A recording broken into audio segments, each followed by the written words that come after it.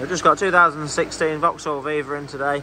It's quite a common issue with the ignition switch on it. Basically, sometimes when you're turning it, it's not doing anything, not starting. You wiggle the key a little bit, you can get it to start. Now the fault relates to the ignition switch, which is just on the back of the barrel there. We've just got a second-hand one ready to fit. I've just bought it off the internet.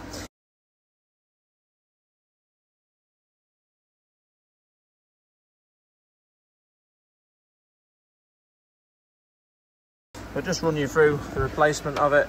Basically, just got to separate the trims around the cowling. There's one screw just with a Phillips head that screws up from underneath.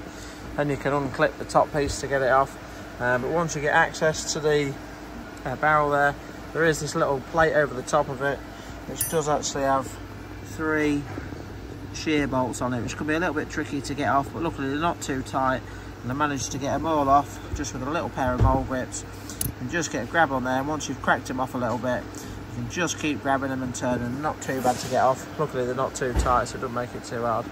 But once you've got them off, your switch is just held on the back, 2 screws, just one there at the top and one at the bottom, and you just want a little T20. I'm just using a T20 Allen key to get them off, and you can just get in there with that and crack them off. So we're just going to get that swapped over now and get it all back together, and that should fix the issue. Just thought I'd run anyone through if they've got this issue and they was going to try and fit it. If you wanted to know how to do it, just thought I'd put it together as a quick run through. But we'll just show you once we've got it swapped over. Yeah, so there's the old switch out. I'll just show you from the switch the little screws as well. Really tiny little things. While they are out, just before we swap it over, just run you through the clips. Just on this top fitting, basically you just need to unclip it at the sides, flick these little tabs outwards, and you can pop them away. And once you have actually got the centre piece clipped out there are just 2 little screws as well, which if you just put your steering wheel, just turn it each way, you can access the 2 screws to undo them.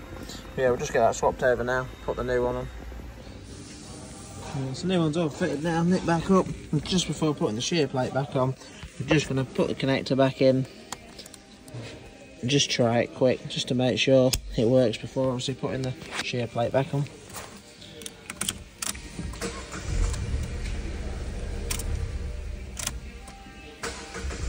That's it, job's a good one.